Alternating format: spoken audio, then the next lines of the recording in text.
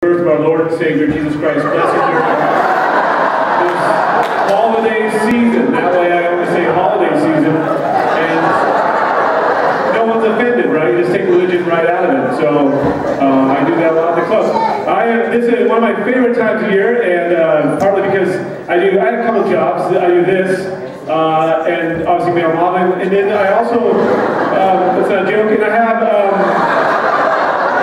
I also work as a Salvation Army bell ringer these days, which is a great job. It's $5 an hour plus tips. So you make a lot of money. It's a lot of cash and a lot of coins. A lot of coins, but you can just take it on a club and make it hail. So it's a joke that's split generationally, but it's okay. So anyway, and I get into the season as most of I have a wreath on the front of my Jeep. I didn't put it there, but went through someone's front door and it got stuck. And so I'm just excited. I just keep it there because I'm so much into it. And it's such a beautiful time of year here in Colorado. And I'm a Colorado native. Anybody else Colorado native? Yeah, terrific. And like most Colorado natives, I was born and raised in California. So.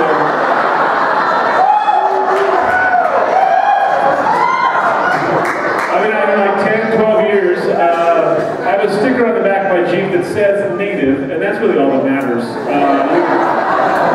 You give like $2 at Walgreens and you're in. You don't have to show documentation or anything like that or some sort of birth certificate. Just get it with your Sour Patch Kids, and you are. So I'm heading home to see family the next couple weeks. I plan to see my brother. I don't care about him, but he has great kids. Yeah, I don't care about my brother. I got 2 others. Not a big deal. And my niece and nephew, especially my nephew, whenever I see him, he's all excited. He's like, Uncle Chris! He comes running towards me. I pick him up and I blow on his stomach, make that fart noise, He's 15 and he's huge. Big kid. He's really put on weight. It's just tough now. Try to get him up there, you gotta bounce him a couple times. You get him up there. It's all about leverage. It's all about leverage. He loves it. He loves it. And his friends like it too, which is a little weird, but everybody gets 2 turns. And so, yeah, it's just a house rule. It's a house rule. Make a chart as a round robin. It doesn't matter. So I grew up in Northern California, in a little small town, not a very diverse town. You can't imagine that, but I was like the only Caucasian in this all-white neighborhood growing up. It was tough. It was very tough. We wanted to play pickup basketball, but all we had was referees. So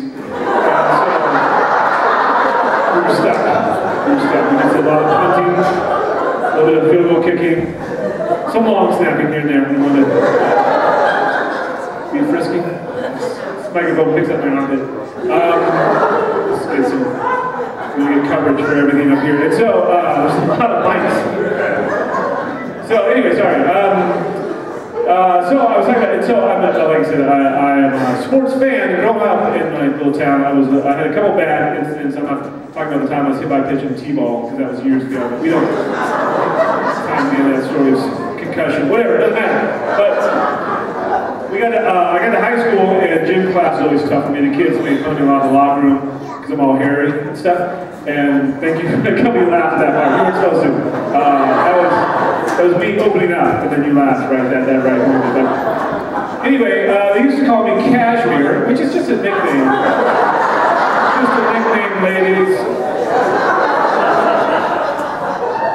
I talked to a lot of ladies tonight. They don't seem to be interested. But anyway, that's not the matter. Let's go on. Gotta figure it out. Yeah, lose something, lose it.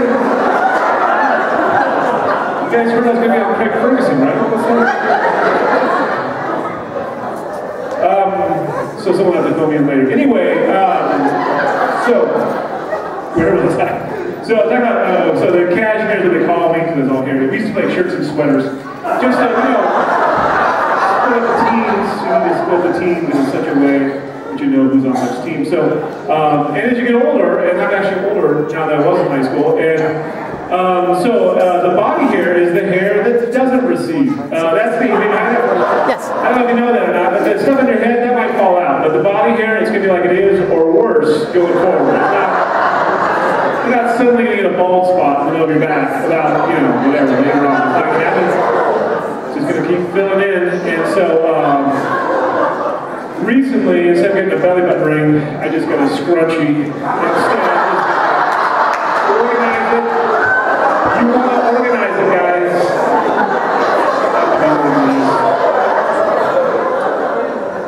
So, I know this, still in the highway, I think. It's, they just, what they did when they were, this is what Mark said, whenever they were cleaning up in here, that's like the asbestos, and they just filmed it, so, keep that in mind as you're breathing in deeply, that, it's like a live shot of the asbestos coming down. But anyway, let's get back to the jokes. So, as I was mentioning about the hairy, the stomach, here's what happened to me, and I'm surprised I wasn't mentioning my introductory statements that about 5 months ago, 6 months ago, I had my appendix out. You guys hear about that? Pretty big deal. Yeah, I know. I got all quiet in here because you guys also realized, wow, this guy had major surgery 6 months ago, and he's up there telling jokes tonight. Just incredible. And the word courageous, well, I don't know what comes to mind, but hero gets thrown around quite a bit. I really like labels, but. So here's what happened, is I had like a stomach pain, it's really bad, and I was like, man, I must have tweaked a muscle in my stomach, and then I realized I don't have muscles in my stomach. I don't even think that's a real thing, and so I just ignored it, and let it go. And after a couple days, it was getting worse, and I'm like, wow, there's no way this was doing crunches 3 years ago. This has got to be something more recent, so. Went to the doctor, and some people say doctors, I don't know why they make it plural, it's just the one guy, and he said, yeah, you got appendicitis, you had to surgery. They did surgery that day, 2-hour surgery, about an hour and a half of that was shave time, but still, 2 hours total. 2 hours total. And by the way, they did like they started a 2-hour doctor rate instead of an hour and a half supercut rate, and in the last 30 minutes. Yeah, and they did like a real supercut job. I don't know if you've had this done, but they just shaved a bald circle right here. Just a circle. They didn't blend it in with the rest of it, or fade it up to the side, or make little stripes like a Michael Irvin. They just put a straight bald spot. So all summer long, I had to grow this part out and comb it over, just so I could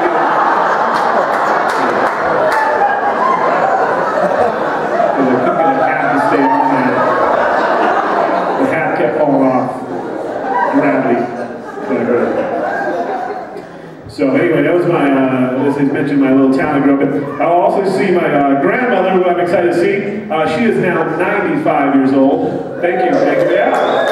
Sure, you can applaud if you want. She would never hear that, but thank you. That's good. No, I know.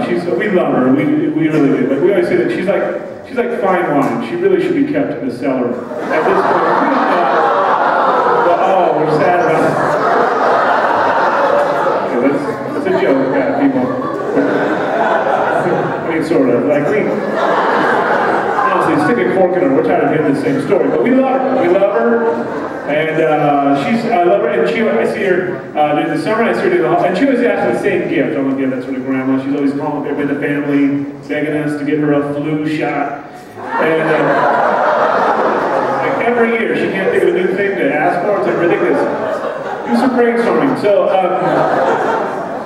we usually switch it up on our own. We don't get her one every year. You know, like 1 year a Swiffer or whatever, something. She could use some new tennis balls for her walker. Yeah. The other ones are starting to wear out, so we like to get her some traction. So when she comes in the kitchen all fast, she can stop before she hits the dishwasher. So.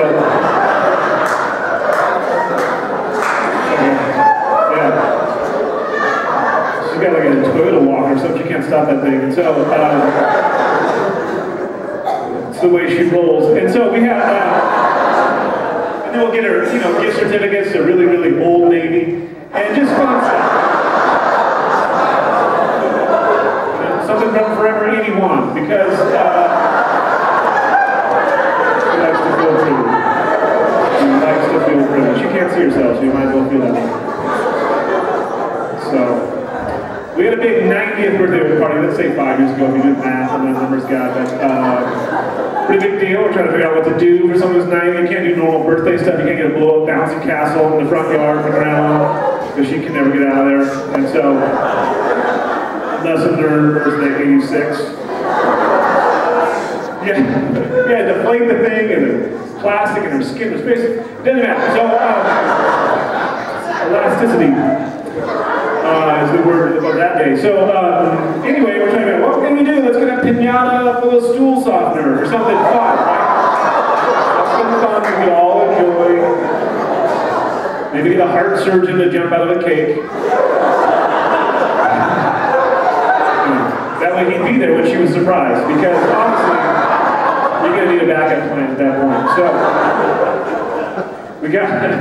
we did this. One year we got a President Grover Cleveland impersonator, which was a huge hit. That guy was incredible. He was there for 2 non-consecutive hours, so really authentic, guys.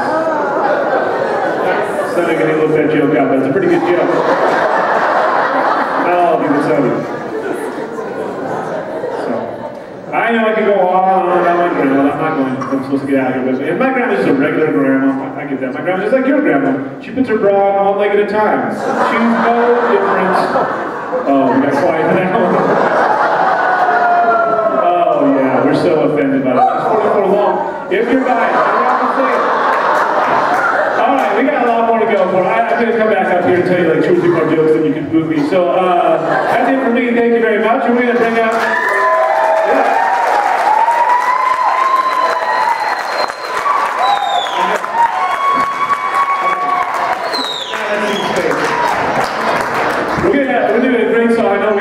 Into what would seem like, you know, something somber, nice, after those little jokes. They're going to sing Feliz Navidad, so if you guys would come on up and do that, that would be great. Thank you very much.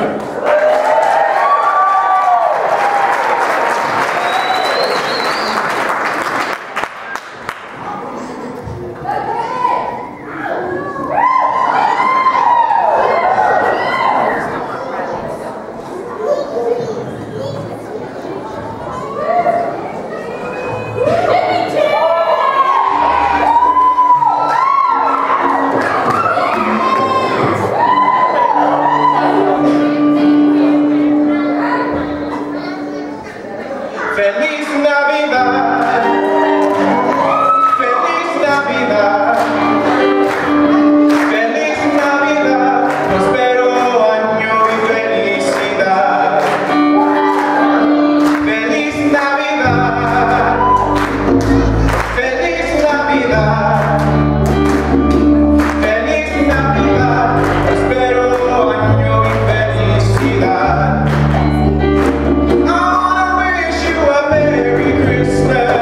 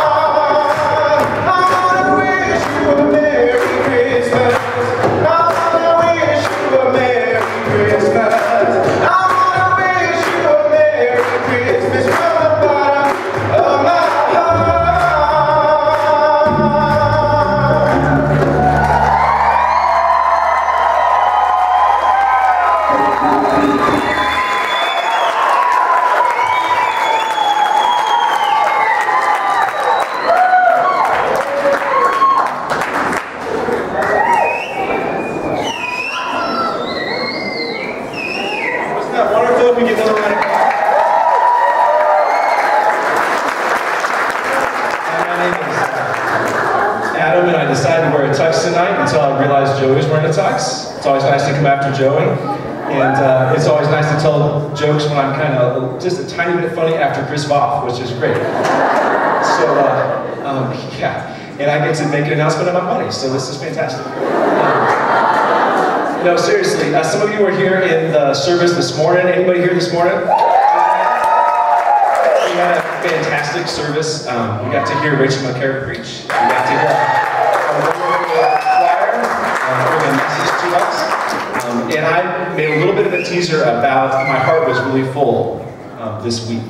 And if you can talk with Mark or I don't know, Jenny or Megan or others, they can tell you about all the tears and everything that I had related to a really fantastic story that I got to hear about this week. And then you're going to have to wait until Mark tells a story later tonight to understand why I was just a little bit moved by the story. But it really is good, so I'm glad you all are here and we could have a night like that tonight. So I do want to honestly make a quick announcement about anybody who is interested in giving for year end.